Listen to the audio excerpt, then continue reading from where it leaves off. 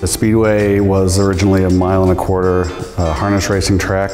It's one of the first recreational resources that was built as part of the state's new idea to have a metropolitan park system in the 1890s. This park was created with a residence for the superintendent, stables for the Metropolitan Police, and administrative offices. It got to the point where it really was kind of at the chopping block. And luckily at that point, there's a great uprising by Boston Preservation Alliance, along with Historic Boston Incorporated and Preservation Massachusetts. Those groups worked really hard to come up with a collective vision, but how and what economic model would be used to do that was where we kind of came in and figured out a way to make it a viable success. It wasn't a job you could go attack. There was a lot of, okay, what are we going to do here? We had to plan properly and make sure we still met the historic aspect of the project. It makes the job interesting and enjoyable because I'm not just following what someone drew. We were also really fortunate early on to have identified Notch as our anchor tenant, and really that was the linchpin. Notch is a brand that doesn't always conform to the industry norm. We really like to have unique spaces. We really like to be part of neighborhoods.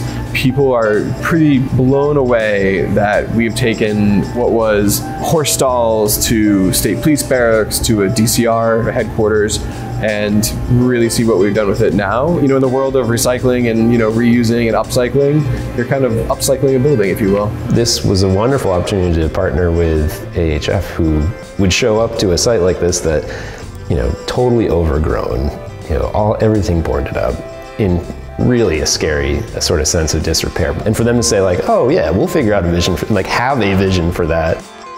We put together a program to solicit small creative operators for the horse stalls along Western Avenue. It was a chance for us to reach out to the creative community to find entrepreneurs that would be looking to make a step into a bricks and mortar space for the first time.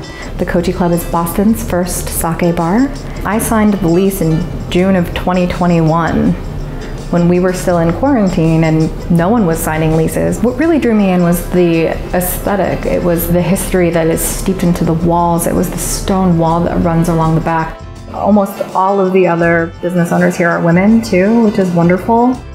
So I can go next door and ask a colleague, and it really does feel like a community of small businesses. They've really built a community here, and everybody feeds off of everybody. You can make a night of this place.